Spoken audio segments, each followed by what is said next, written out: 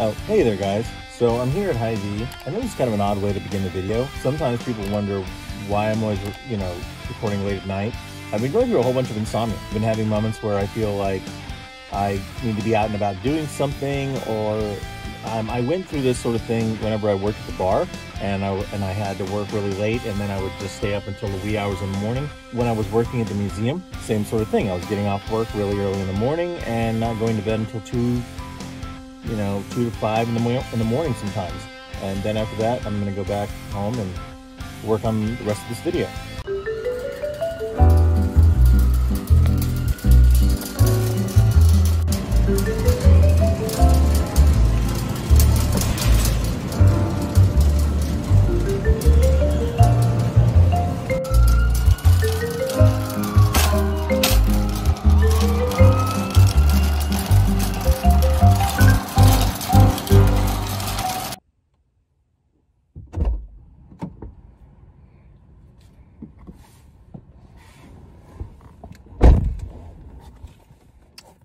Never a quiet night.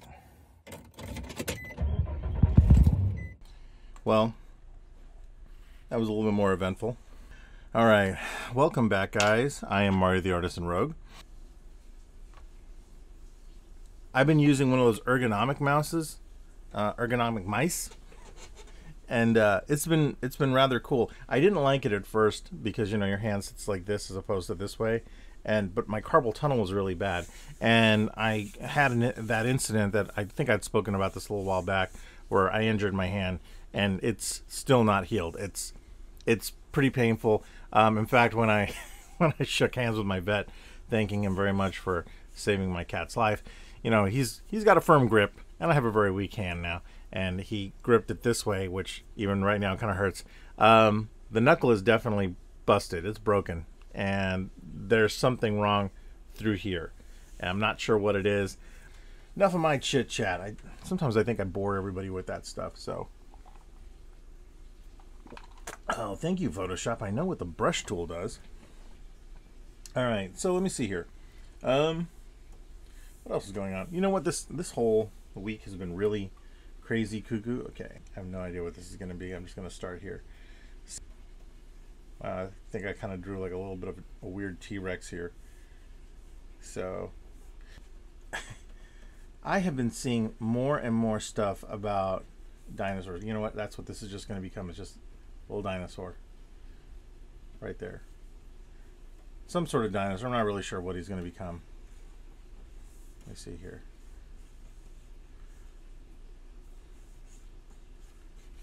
All right. I've also been watching how some people have been like online dealing with everything that's going on right now, and I know for a fact that like I'm not doing very well as far as dealing with stuff. I have been trying my damnedest to stay positive, stay all these other things, and it's not been successful. I'll tell you that. Not, at least not for my part. Because every single time I thought, oh, okay, I've kind of got a control on this, or I know what I'm doing. Nope, not even remotely. And thank goodness. I mean, I've reached out to a few artists I knew that I thought, oh, hey, they've definitely got their stuff together. And how's that working for you? Nope. And by the way, this is not going to be paleontologically correct. I understand that I'm doing a very stylized dinosaur. Look how freaking tired I am. That calls for more of a drink. There's no liquor in this. It's just a soda. Has no aspartame. Or maybe it does. Is it aspartame? Aspartame? You know what? Let's talk about that. So, for some of you, you know that I do a second show where I am the co-host of Phil Maki, buddy of mine. And we do this show that we really don't know what it's about, but we end up discussing and describing a lot of things that have to do with.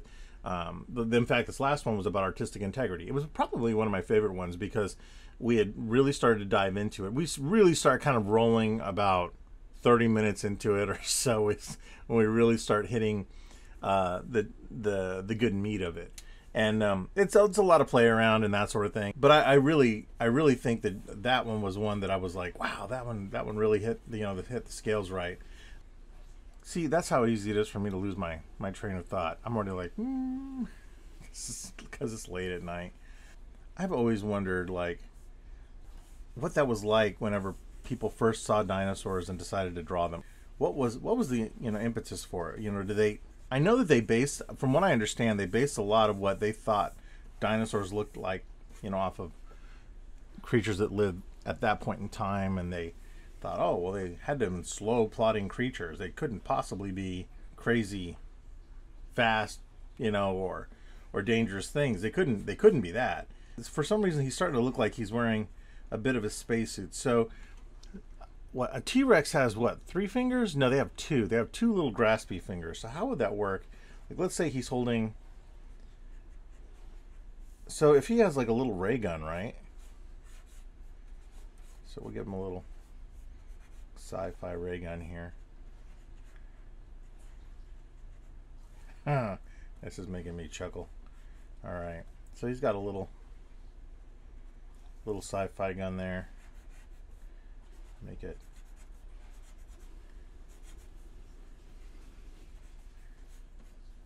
Yeah. I don't think there's enough. There's no way for him to really palm that thing, though, is there? Not really. Because I think they really do just have that. So we'll put big gloves on him there. Okay, so is he officially becoming a little? Yeah, let's put some little spacey shoulders on him. This is pretty freaking funny. So sometimes, going back to what I was saying about dinosaurs and thinking about like how people thought of them back then, I always wondered like what. I know there's probably a book out there that talks about that sort of thing. I heard a really cool audiobook, which I know some people think that's cheating to listen to an audiobook, but hey, it was a long road trip. And it was, I got to remember what it is. When you hear something on a road trip, you're just like, oh, that's awesome, and I don't even remember the name of it. But it had to do with the fossil wars, which I knew something about growing up, and now that I'm older, it's like it's one of those things where it's kind of like the loss of the Library of Alexandria. You're like, oh God, what was there? Why will I never know that knowledge? And I know some people are like, really, dude? That was like a long time ago. Yeah, I understand that. Knowledge is knowledge, man. You can't replace that stuff. Once that record's gone, it's gone. No time travel yet. And but in there, they talk about these bone wars where essentially paleontologists were racing to try and discover new dinosaurs. And sometimes if they couldn't extract or, lay claim to these bones, they'd blow them up. I mean, how many specimens, how many perfect or really good specimens did we end up losing? How many specimens we didn't even know about, species just in general, are now lost because of egotism and 2 guys, fighting back and forth trying to outdo each other. I mean, honestly, that sort of thing, manifests in other parts of archaeology and stuff like that as well too. It's not just something like in paleontology, which was bad enough as it was, but boy, I'm off tonight. I'm not even drawing a really good circle, am I? You know what? This would be inherently stupid for that. He was really a cosmonaut. This would be ridiculous. The glass bowl that would have to be on a dinosaur's head for this to work. All right. So let me see here. Let's give him some little knee pads here. I don't even know if that's really where his knees would be. Give him that. We'll make the art. Really? You were in the window? I can't even get mad at my cats right now because of Luna. Like, I'm like so happy she's home. I'm like, sure, you guys can do what you want right now. That's pretty freaking terrible. They do what they want anyway. I try not to say anything because, like, honestly, they're not destructive cats. Out of all of the cats I've ever owned in my life, I've only ever owned 4. And well, I also technically count my parents' cats as well too. But of my cats, the ones that I had the longest, Luna and Radar that I have right now, and then my cat who passed away a few years ago, Zero. They weren't destructive cats. They were as cat as you want to get. That's a weird way to say that. But they were definitely the kind of cats that, you had a. I always wondered. I'm like, man, you guys don't really act like, what I would have assumed cats would have acted like, and they were really pretty different, all of them. And these two certainly are. They sometimes do tear some stuff up and things like that. Sure, they're like cats that will scratch some stuff up, but Luna was one that was living in a bush, and that the whole thing was like, well, can't leave the cat alone, got to bring that cat in, and she had no claws, so because I don't believe in declawing, screw that. But and Radar has his claws, but neither one of them are really destructive. They like to mess with things. They'll sometimes jack some stuff up, but they aren't really destructive. The worst that happens is I have to end up refinishing and repainting the drywall areas because of the claws, or like I've darn near had my Flash Gordon album fall off the wall a couple times. I'm actually going to stick those suckers on there because I'm not going to be able to prevent the cats from jumping up in the windowsills here in the studio, so that's just not happening. This is actually coming along pretty good. But see, now this has become so whimsical that I'm like, what do I do with this head? Because like this just isn't working for me now. Like I kind of want to do something different because I'm like, nah, let's do something else here. Let's see here. What would... it's... I stray away from doing really cartoony things sometimes because I feel like I want to do something somewhat serious, but at the same time, there's something to be said about doing kind of, funny and goofy stuff. Okay, so maybe he's got some bigger teeth coming out here on the lips and that sort of thing.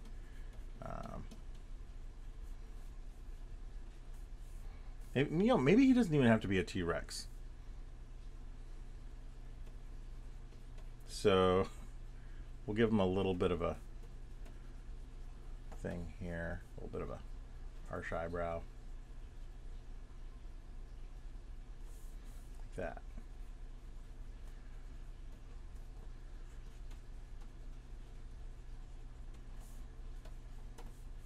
And maybe since he's not a T-Rex, we'll do the old cheesy thing, like, we'll pretend that underneath his suit, like these little dorsal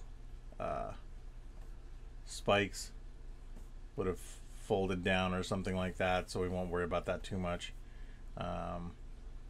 So it's always so weird. The last time I really drew a dinosaur, I had this idea for one. I think I've talked about this before. There was a children's book that I had released in limited run. A few of you may have it still, but it was based on the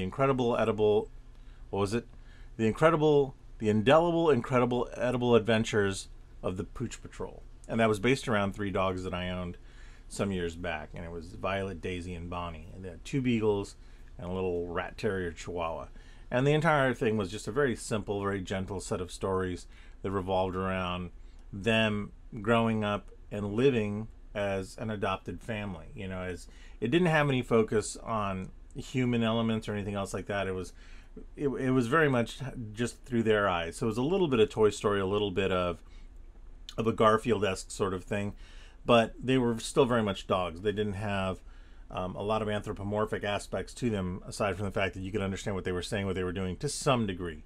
And I struggled with that for a long time because how whenever, I don't know if you guys have ever gone through this, but sometimes I'll design or develop something where I'm like, oh yeah, this is going to work, and then you end up finding kind of the chinks in the armor on your concept. When you're halfway through, you're like, oh, this isn't as good of an idea as I thought it was going to be. And sometimes for me, that's definitely a frustrating thing. I'm like, man, that's not at all what I wanted that to be. Let's see here, we'll give him some pouches. Not too many pouches. I'm not Rob Liefeld. For those of you that don't know who Rob Liefeld is, I'm about to tell you some stuff here.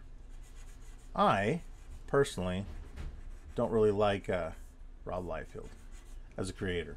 Rob Liefeld is a guy that in the 90s, he was kind of the young hotshot that came off of either Marvel or DC. I don't know. I never followed his career.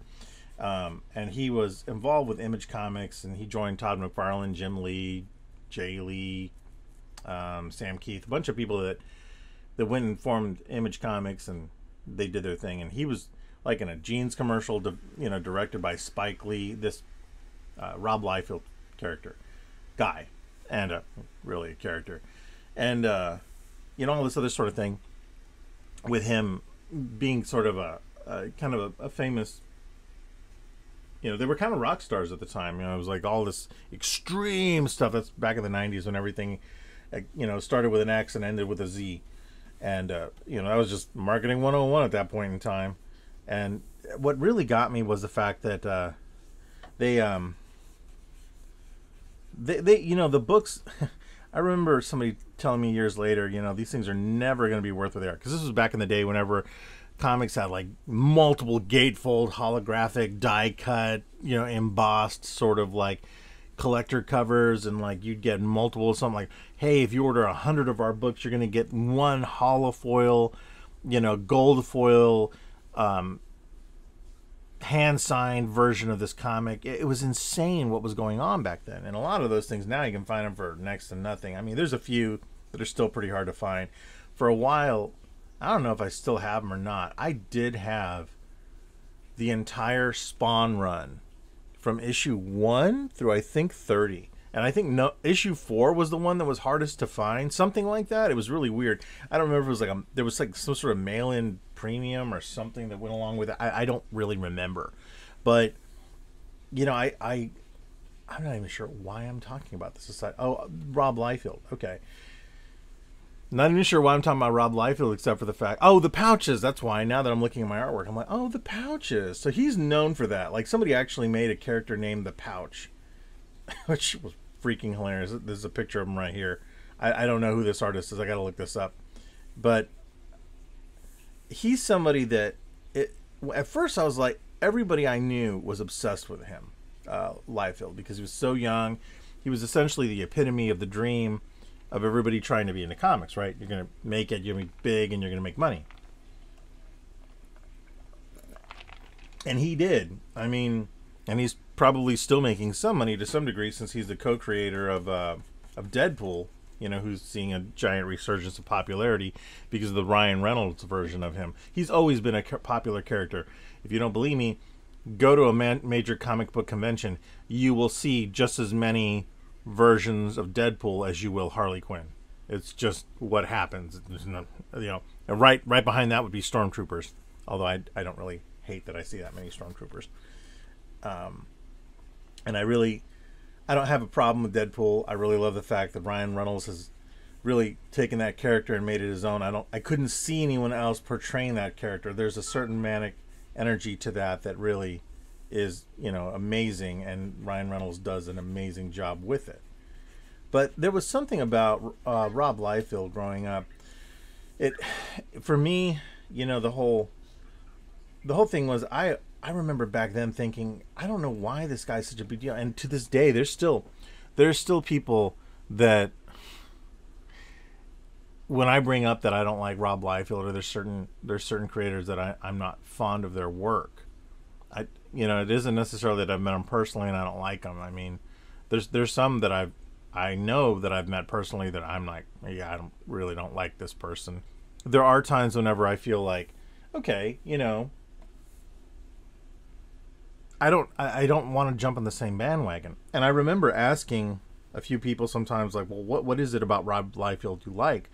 And a lot of them would say, oh, well, he's a really great artist and that sort of thing. He's not a terrible artist. He's not a fantastic artist. And I mean that because I look up to people like, Brahm and, like Greg Manchess and all of these other people that are these incredible creators and draftsmen and all these other sorts of things, and going back a little further, one of my earliest influences is Norman Rockwell.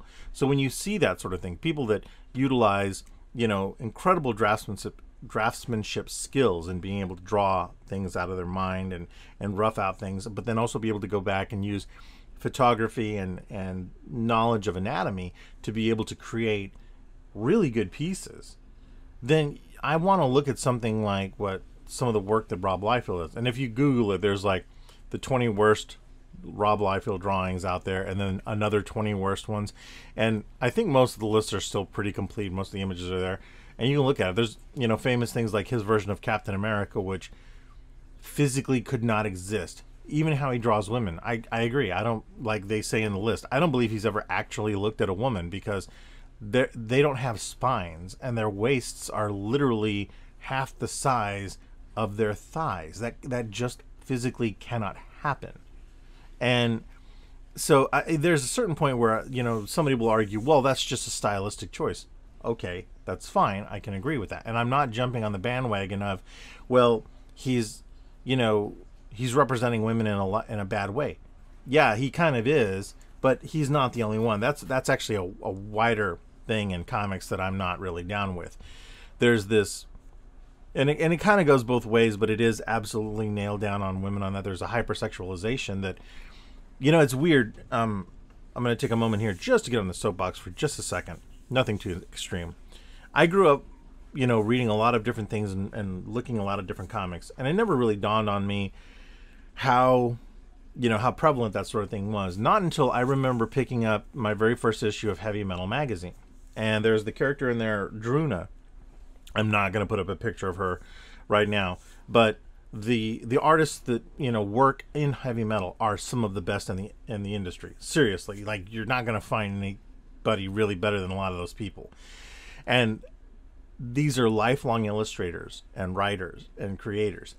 They are stunning. They're like Boris Vallejo sort of level people. And because of that, there's a bit in there where I look at it and go, well, this is art, right? This is this sort of thing. But then I look at something like what Rob Liefeld might do and go, this isn't really art. Or it is art, but it's nothing that I can appreciate, because this seems like it's bombastic, it's over the top, and it's ridiculous in a different way than the high fantasy that you would see in heavy metal.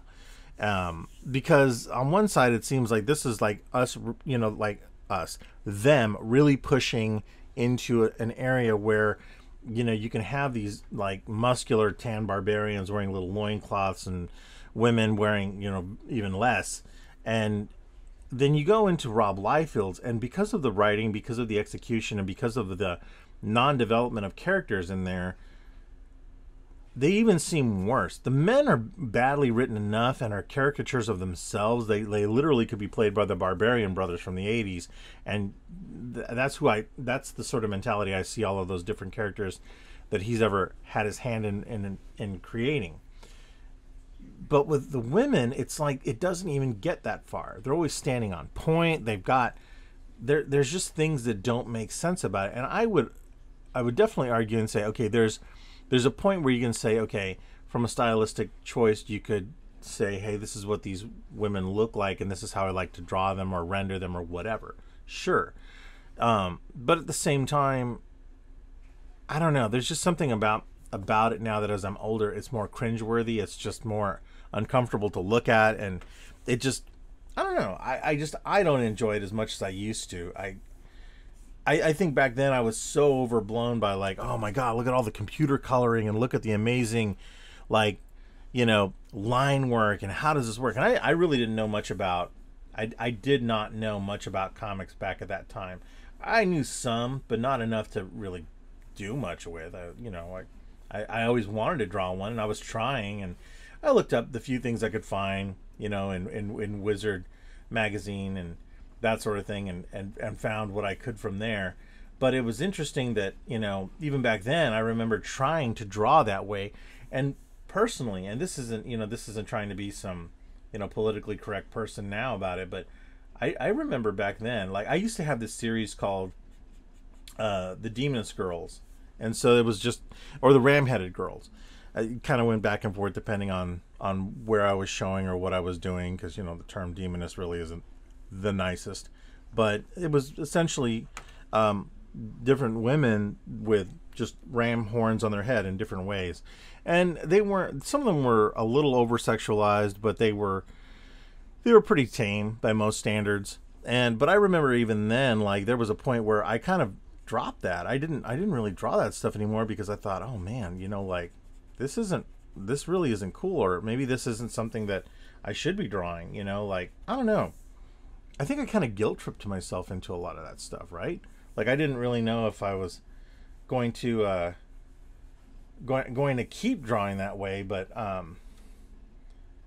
I think I had it in my head that I was like, well, you know, if I want to be somebody, you know, really good at this stuff, I'm going to draw something that's more serious or something. I don't know. I just had a really, Rob Liefeld definitely was a reason that I had second thoughts about what I was drawing back then, and how I was rendering women and all that other stuff. And so I guess in a weird begrudging way, I can say that every single time I see a pouch or something like that, and you know, then I think about Rob Liefeld, and I think about, you know, all the stuff that I don't draw now, and all the things that I've stopped myself from doing because of that. I don't know if that's a right thing. I don't know if that's a good thing or not. I mean, it's not like he was necessarily, you know, I mean, he didn't kill anyone per se, you know.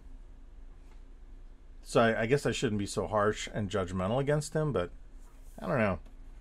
I know that, you know, I also can't help but look at it from the perspective of what a lot of women in art must be thinking, you know, like they probably think, well, I don't really want to go talk to this guy that draws women like this because I'm already a walking issue for him, because I don't look like, I don't act like, I don't constrained to what the ideology of a woman looks like to this person. Not just Rob Liefeld, a lot of different guys that were big, you know, at Image, in comics in general, really. And, you know, that sort of thing has been pervasive for a long time. I mean, you can take two different things made by one company, Mattel, right? Barbie has always had an unrealistic aesthetic for women. I always wondered that growing up, you know, like, because I'd see, like, my sister owned a ton of them, and the Corvette, and the freaking bus that she owned. I think her sister's name was Skipper or something like that. I mean, that's how much I remember her playing with these things. And just, you know, like, I remember looking at Barbie and thinking that is, you know, she's like, her feet were always down on point, and it made me think, like, later, like, did Rob Liefeld grow up around a lot of Barbie dolls? Not like there's a big deal or a big issue with that, but like, is that just where he saw this? Because, like, if you look at the anatomy, if you actually try to draw Barbie anatomically, it doesn't work. I mean, like, the hands are these little weird things. I mean, watch Toy Story. Like, she just, like, purposefully can't really move that well. And I can't believe I just did that on camera. And so, yeah, I don't know. Anyway, I don't have a name for this guy. I really don't know what I'm going to call him. But he very much has an Imagination Station sort of look to him, doesn't he? I want to call him Ralph, but now anymore the name Ralph goes right back to Wreck-It Ralph. This is very much a little... This is a little bit of fun for me. This was nice. This helped break up some monotony for me, and gave me something to play with tonight. This is really cool. I'm probably going to save this and then go back in and ink. I think I really am going to try and see how far I can push this one. This one really came out much better than I thought it was going to. Thank you for watching, and I will be back with the inking part of this, and probably even the coloring. I'm going to see how far I can take the coloring and maybe do some cool vector. Yeah, I think I'm going to actually do some vector coloring in this one, and see how far I push this one, because I really like this one. This came together pretty cool. Nice little simple sci-fi. Almost said dragon. Dinosaur. I guess it could be a dragon because it's not really a dinosaur. I mean, it's kind of T-Rexy, right? Kind of. I don't know. Thanks for watching, guys. We'll catch you in the next video. I am Mario the Artisan Rogue. You can find all the links you need down below. If you'd like to follow me, you can certainly follow me on Twitter. And if you liked what you saw, you know what to do. I guess we're not supposed to say that sort of stuff in videos anymore, because that kind of, like, I don't know how they're finding that out. Like, if you tell people to, you know, or I don't even know what the hell that was. Why was I doing that? I guess I could say that. Click, like, and subscribe. But now that I've said that, it's probably going to tank anybody watching this thing. So stupid. All right, thanks, guys. See you in the next video.